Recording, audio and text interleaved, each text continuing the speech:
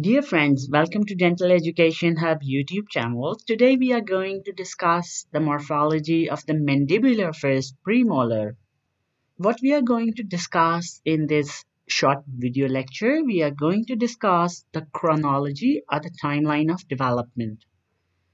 We are going to discuss the number of this tooth in various tooth numbering systems, and we will discuss the landmarks that are present on the mandibular first premolar.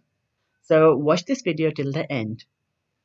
So the timeline or the chronology of development, the mandibular first premolar, the calcification, it begins by near the age of 2 years. The crown is completed by the age of 5 to 6 years, and the tooth it emerge into the oral cavity by the age of 10 to 12 years. And if you add plus 2, then the root is completed by the age of 12 to 13 years. Now, what is the number of this tooth in various tooth numbering systems? So this is central incisor, lateral, canine, and first premolar. So in the universal numbering system, for the right premolar, the number is 28, and for the left premolar, the number is 21. Central, lateral, canine, first premolar. Central, lateral, canine, and first premolar. So now the number of the mandibular first premolar in the Palmer notation system. So in the Palmer notation system, the number is 4, whether it is a right premolar or the left mandibular premolar. The only difference is this symbol. This symbol, it indicates it is of the mandibular left quadrant, and this symbol indicate that this is the tooth of the mandibular right quadrant. Now, what is the number of this tooth in the FDI notation system? So in the FDI notation system, this is central incisor, this is the lateral incisor, canine, and first premolar. So the number is 3, 4. 3 indicate that it is the left quadrant, mandibular left quadrant, and 4 it indicates that this is the number of the tooth.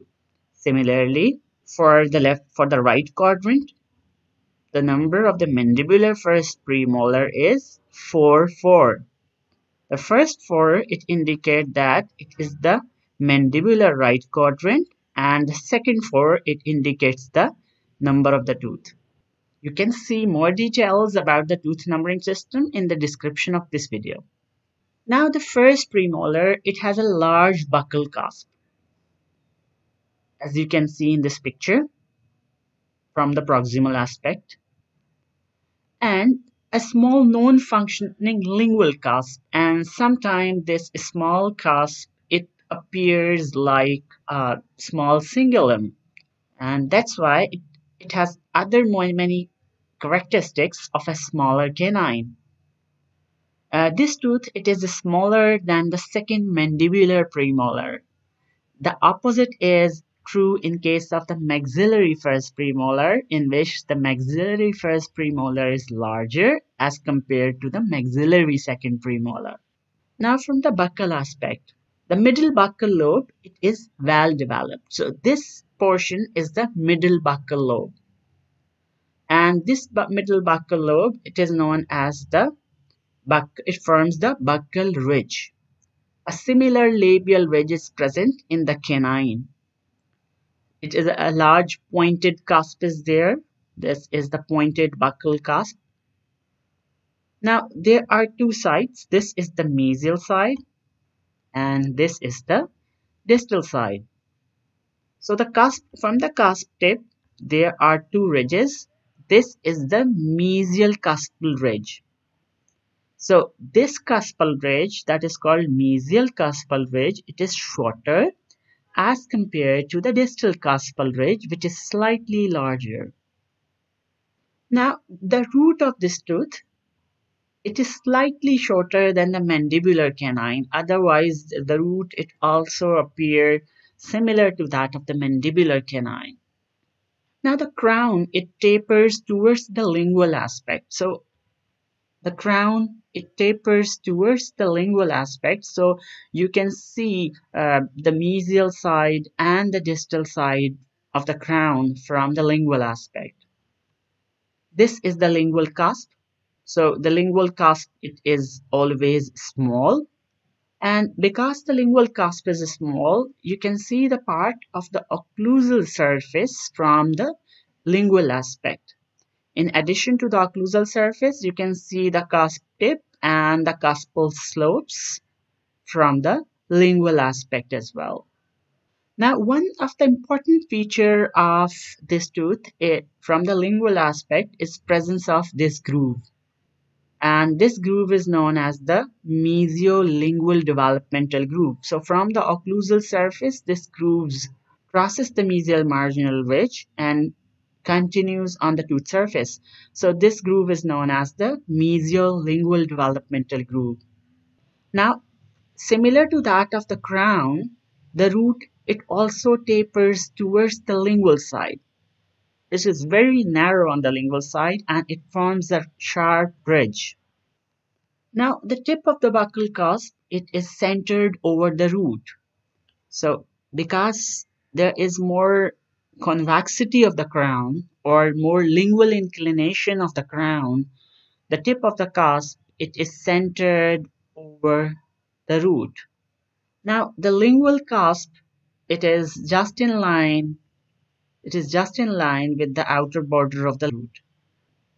The mesial marginal ridge, this is the mesial marginal ridge, and this mesial marginal ridge it has a sharp inclination towards the lingual cusp, towards the lingual side. So because of the sharp inclination of the mesial marginal ridge, you can see this another ridge that is known as the buccal triangular ridge. So you can see this ridge because of the sharp inclination of the mesial marginal ridge. This groove, this is the mesiolingual developmental groove. This is the mesiolingual developmental groove, and it is one of the characteristic feature of this tooth. So as I already mentioned, this is the buccal triangular ridge. So the part of the occlusal surface, it is visible from the mesial aspect. Now from the distal aspect. The distal marginal ridge is relatively higher as compared to the mesial marginal ridge. So this is the distal marginal ridge, and this ridge it is relatively higher as compared to that of mesial marginal ridge. The marginal ridge it is smooth and there is no developmental depression as the developmental depression that is present on the mesial surface of this tooth.